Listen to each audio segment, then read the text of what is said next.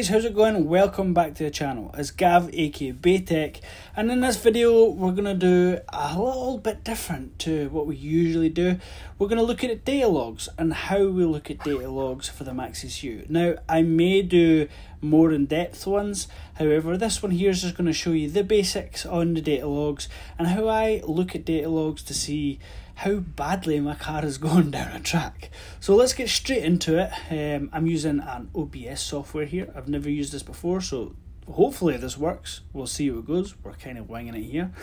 And we're going to get into some data logs. Now, ignore all this shit here. I've got lots of random shit here from maps and cars over the years and stuff. I also have maps here. As you can see, there's lots of maps for different people in here, my own stuff as well. I've got data logs from God knows how long, you know, there's a lot of data logs and stuff to go over as well. But in this video, I'm going to show you how I look at data logs in Maxxecu. So what we'll do is we'll go into this one here. As you can see, this one here is a log. We'll just double click on that. Now, Maxxecu will open up here in two separate windows. Now, these windows are two separate things, although they do work in conjunction with each other. So we'll just make this full screen just now. And I'm just going to kind of show you how the Maxxecu data logging side of things work. And a couple little tips. We'll not go right into this map here. This is a log, was the last two, I think this was a 9.1 pass. But we're not going to go into my data log today until I've got you guys up to speed on how we look through these data logs. Now, Maxxecu data logs, if you send somebody a log of your car, it automatically embeds your map into it. Now, this is just a land table, fuel table, all your tables here. You can see you've got a little set of crosshairs. Now, if you open up your map, you can see where you are in your map during the logs and stuff. So that's a cool feature. You can do it with everything. Like there's boost control as well. We'll look at boost control targets, for instance. This one here you can see as well. I do this one time after launch for boost by time. And as you can see here, you can see the timer moving along there, the crosshairs. So what we'll do is we'll look into the Maxxecu data logging side of things first, and if there's enough interest, I'll go more in depth on how to look into data logging your car and look at information, looking between the data logs and looking at your maps. Now, there's a lot of squiggly lines here. Don't look at them all at once because you're not going to be able to look at them all at once, but there's a lot of squiggles here. There's a lot of data in a data log. In fact, Maxxecu actually, in fact, I'll show you just now, just in a quick one. Right click, select channel. You can look at any single thing that the Maxxecu sees and you can data log it. This data logs is during a run, and I have my Maxxecu plugged in at the time to my laptop, so this gives most amount of data for me, but I can look at anything here. Like, let's look at lost or trigger counter. Let's have a wee look at that. Anything. Absolutely anything. You can look at any data you want. Maxxecu has, and I mean thousands of parts of data that you can look at in your data log.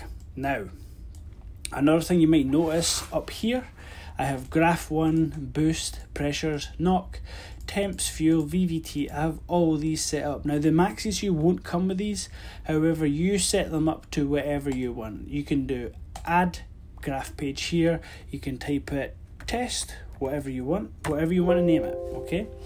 Click OK, and then you go into test, and then you can configure this page however you want. Remove plot area, add plot area, do whatever you like. You can add heaps of plot areas if you want. I typically spread them into different tabs, so it keeps things a little bit simpler for me.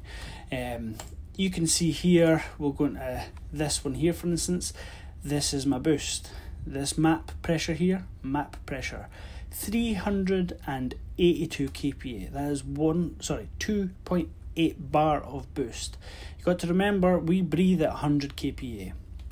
Now this is going to get relatively confusing as we go along, because when it comes to my pressures, like oil pressure and fuel pressure and stuff, I use pressures above atmospheric for that. So again, it's personal preference, but we'll go by that. So as we can see, What I'll do just quickly is I'll remove this orange squiggly line here, and I'll show you one of the issues we had with the 9.1 run at Crail. So this one here, we can see is actually my exhaust gas back pressure. Like I say, it's no issues at all. We'll get into that at some point, but what I'll do is I'll just remove this just now. So user table, you can just start typing. You can see the wee tick. I'll uncheck that, and another one as well, exhaust gas back pressure, which is the same data. If I spell that right, host, exhaust. Well, unclick that. Just clean up a little bit so you can see. Now this is a handy one for me, boost. This is my target boost table here. As you can see earlier on in the map, we have by time. Now, if we look back into the log, we can see there's a raise here. There's a little bit of a ramp here, how it ramps into boost. It'll probably look quite similar here. Yeah, you can actually move these up and down as well, if you like, by clicking this part here. Your boost curve. I know Holly guys and drag guys like to do that, but I taper my boost in over, a couple of seconds there to try and stop shocking and traction losses, which, to be honest, in this pass didn't really work. But as you can see, the green is my target. My actual boost is here, and at this particular part of the log, you can see the boost is away from the green line. It's down at 2.4 bar of boost, but my boost zone of duty, which is trying to make all the boost, at 100%. So at this point here, my boost controller is trying to send all my boost to the wastegate to close it to make more boost, but it can't. And that's kind of down to my wastegate sticking open, and if they're sticking open, they're just going to bleed all the turbo speed off. They're going to bleed all the exhaust gas off, and your turbo speed will slow down and you'll make less boost. So, like I say, this is not a how-to or how we're going to go through my data log. That'll maybe be in another one if we get more interest. But I just wanted to show you this quickly in Maxxecu, how cool Maxxecu is for figuring shit out. There is one little tip I'll give you in this video. We'll set up Lambda, and we'll set up Lambda target. So let's have a wee look here. Lambda target, there we go. There's my 2. As you can see, this is my actual Lambda. I'm targeting 0.78 Lambda during my run. And I have to say this, do not copy the numbers you see in my curves. If you run 26 degrees of timing in your car, the same boost as I'm running, you will blow your engine into space. Like, your car will completely destroy itself. I was kind of tempted to try and kill the car on this day. However, I just didn't make enough boost to actually kill it. But if you run this timing on your car, you're going to melt it. Just simple as that. Please don't copy my numbers, because I don't want to be responsible for you blowing your shit up. However, Lambda in boost, I always seem to target 0.78 Lambda, which is around about 11.1, 11.3 AFR to you Americans. But I want to show you a cool little trick here. So we can see the Lambda made target, but it was adding 2% here. It was adding 2% here. Now, a quick little trick in Maxxecu.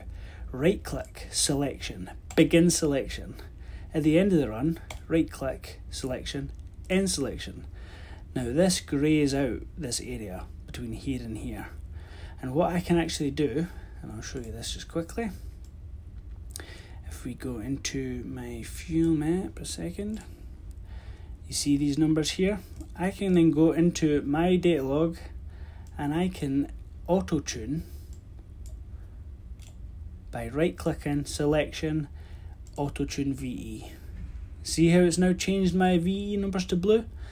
That has then changed my fueling to try and meet that target without adding the 2-3%.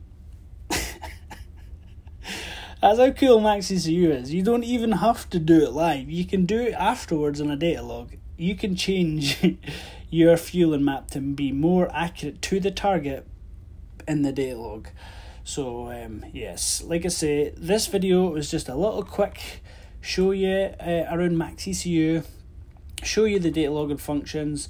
There's a lot of information in here, but if there's enough interest in this and you guys want to actually see the information of this run on how much wheel spin I had and all the data to do with it, let me know in the comment section and I'll make you another video. Right guys, thanks for coming along and watching, and as always, stay safe, take care, and we'll catch you in the next vid.